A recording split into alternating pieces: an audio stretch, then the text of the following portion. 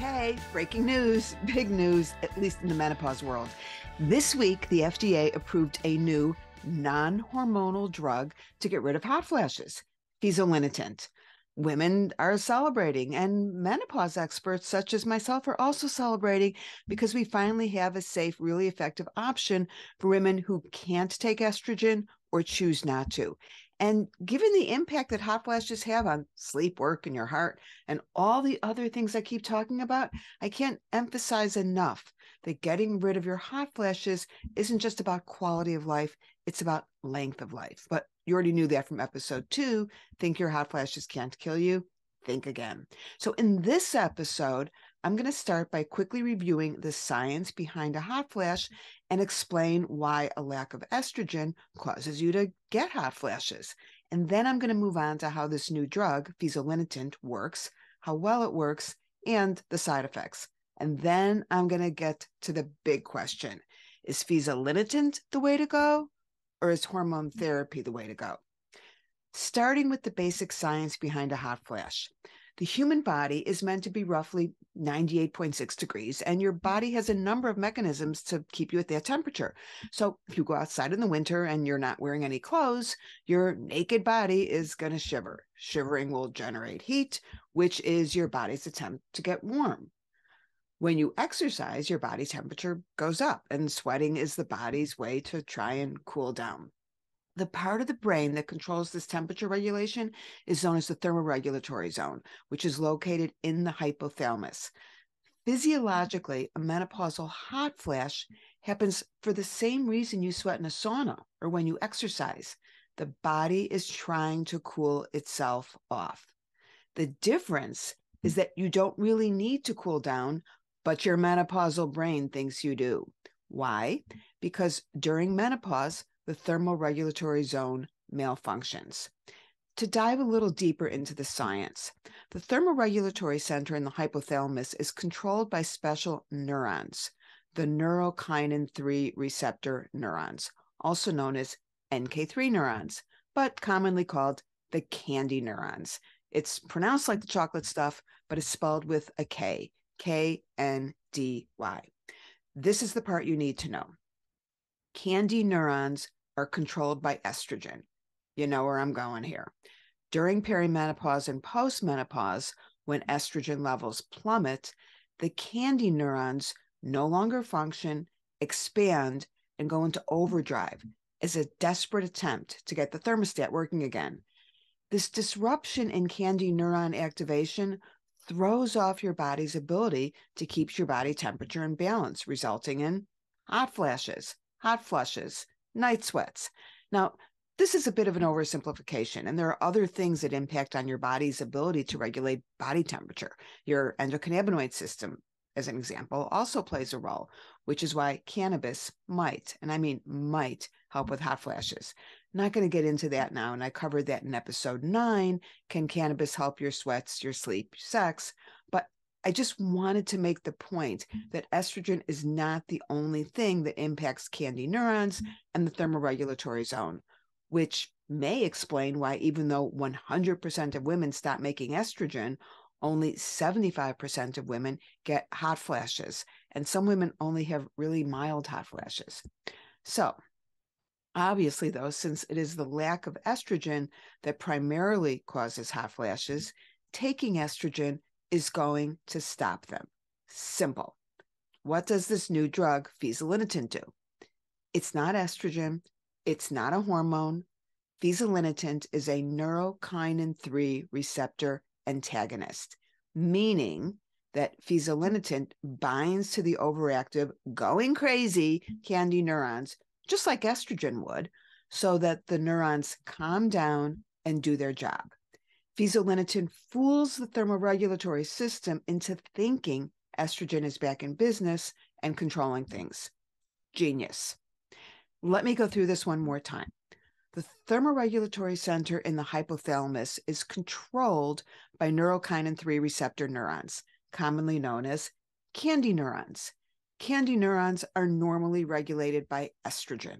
When estrogen drops, the candy neurons go into overdrive. This disruption in the candy neuron activation causes hot flashes. Both estrogen and FEZOLINETANT inhibit this overactivity in the KNDy neurons and stops hot flashes from happening. So the details. FEZOLINETANT is a once daily pill. In multiple clinical trials, there was a statistically significant reduction in both the frequency and severity of hot flashes compared to placebo. FEZOLINETANT stopped up to 93% of hot flashes in one trial. And the reduction in hot flashes was maintained through the entire 52-week study period.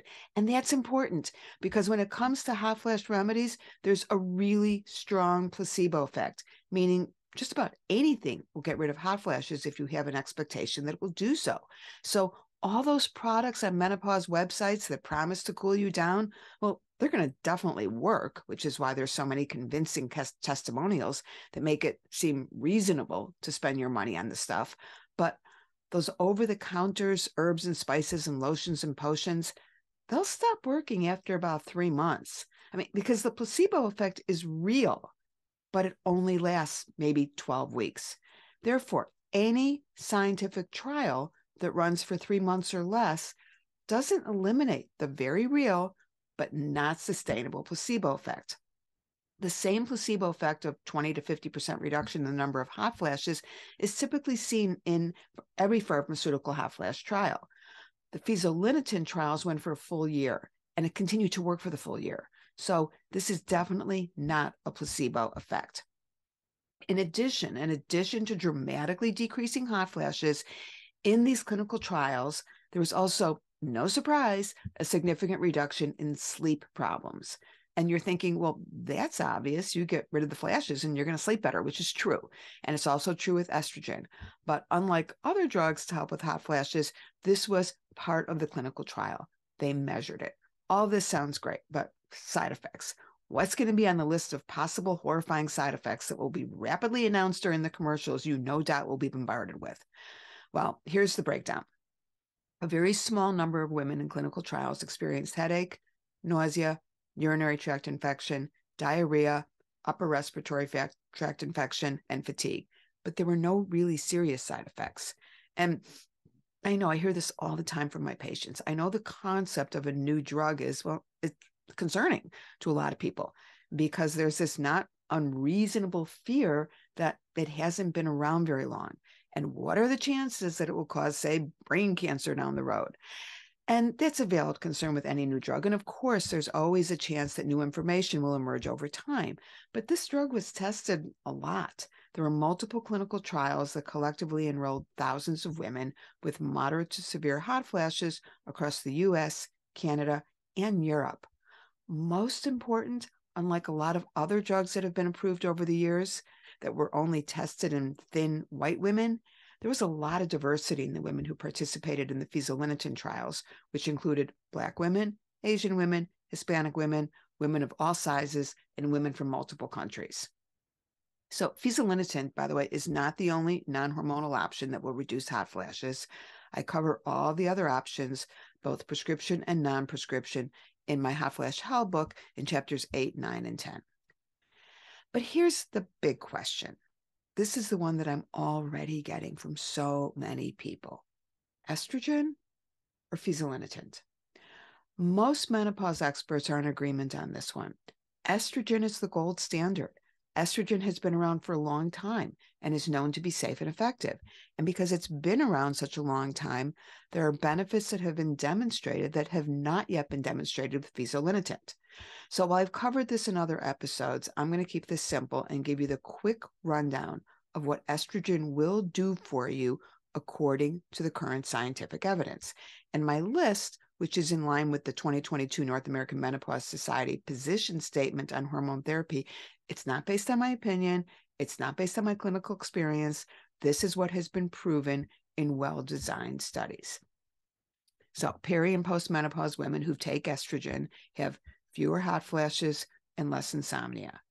Estrogen prevents bone loss and decreases fracture even in women without osteoporosis. The use of estrogen between the ages of 50 and 60 or within 10 years of entry into menopause results in a significant decrease in cardiac markers that are associated with heart attack, stroke, and coronary heart disease. So we know that estrogen therapy that is started early during the perimenopause and postmenopause are going to decrease heart disease. There is solid evidence that estrogen enhances mood and improves well-being in non-depressed perimenopausal women. Not only does hormone therapy help delay the onset of type 2 diabetes, but in women that have type 2 diabetes, estrogen appears to increase insulin levels and improve glucose control. That's a big one and not well appreciated, not discussed all that often. There's also a well-documented reduced incidence and mortality from colorectal cancer in hormone therapy users. Another thing, my patients who stop their hormone therapy, they're not surprised if their hot flashes return, but most had no idea that their arthritis would also return because women who take estrogen have less joint pain or stiffness compared with placebo. And anyone who's listened to my podcast on estrogen and skin knows that estrogen therapy increases skin thickness, increases collagen, increases elastin, and decreases wrinkles. And then there's that reduction in abdominal fat. Not enough to throw out your Spanx, but women who use estrogen do have less muffin top than women who do not. Peri and postmenopause women who take estrogen have better sex lives. Both systemic and local vaginal estrogen will turn sandpaper sex into satisfying slippery sex by increasing lubrication, blood flow, and sensation in both vulvar and vaginal tissues. Estrogen users have a measurable better quality of life, which is hardly shocking that if you sleep, think, have sex, and stop peeing every 10 minutes, you will enjoy life more. If you take estrogen and you start between the ages of 50 and 60 or within 10 years of the menopause transition, there is a 30% decrease in all-cause mortality. You will live longer. And not to sound like a broken record, but just a reminder that estrogen will not give you breast cancer. The women in the 50 to 60-year-old group in the Women's Health Initiative that took estrogen alone had an 18% decrease in breast cancer. I go through the details in episode 31, The Truth About Hormone Therapy. Does it cause or does it prevent breast cancer? So, bottom line, FEZOLINETANT is safe and it's effective when it comes to getting rid of hot flashes and getting a decent night's sleep, but it won't help your vagina or your bones. So don't be so quick to flush your estrogen down the toilet. And I do want to mention here, I do not work for estrogen companies. I just want to give a balanced view of the current scientific evidence. But for the majority of women who, for whatever reason, choose not to take hormone therapy, this is really good news. And yes, this is something that I will be prescribing.